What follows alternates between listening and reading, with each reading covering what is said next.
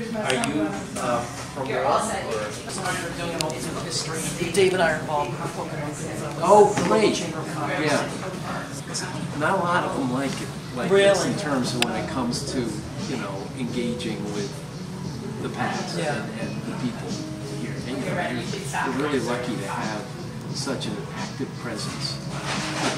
And I mean, it's exactly, and it's absolutely fitting. It should shame everybody else in Right. Exactly. Well, That's our plan. Yeah. we want to lead the way. Yeah. No, and it's, you know, it's Confederate statues are coming down, but there's also This story's got to come up. Yeah, right, and it's you know, so great. Well, really.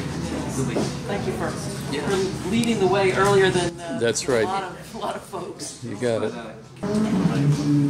Thanks so much for coming. Meeting you. Yeah, great to meet you. Hi. To Noah, my grandson. Oh, great. How old is Noah? Well, Noah's not yet 4, so Yeah, but he's coming. he's coming along, and I figure, you know, that would be Sure. I was working for the phone company, and they were looking for somebody to work on the island, so I volunteered, never thinking I'd get the gig when I did. So they rented us a house out on the surf side. Sure. And we spent the whole summer on there. We played softball in the softball league out there for Yeah. pay. Wow. Yeah. It was a different time. It was no internet. Yeah, it was a great summer. When I was growing up, her personal hero was Ben. Yeah. And I was like, Why? Yeah. what the heck are you talking about? No, there's more to this than whatever. And so it was after writing Bunker Hill where I went, what's next? And my mother says, you've got to write about Benedict Arnold. And so I owe it all to her. Unfortunately, she passed away while I was working on this book, but she knew I was working on it. Yeah, you know, it's, and actually, Mayflower also, because Levi, 74 years of war, I never knew the history until, I knew some of it. You know, we never learned in school. It was just basically, you know, Master Sawyer was here, he was buried in Birds Hill, Right. you know, what do you call Mount Hope, but none of the background to it. So learning all the background, so much happened. They don't teach it in school. No, and that's, you know, the King Folks War. Yeah. So this says to Butch from. No, it was a gift to us, So yeah. should I make it to? Yeah, I think we could Butch and City. Great. Thanks a lot. Okay, Nice meeting you.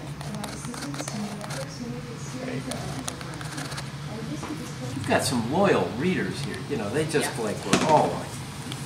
Very excited about this. The response was amazing. So, And Nat, you said this was the first book signing you've done since the pandemic. Yeah. So it's great to be off the island, but it's also, you know, just to actually talk with readers again. It's just out of body.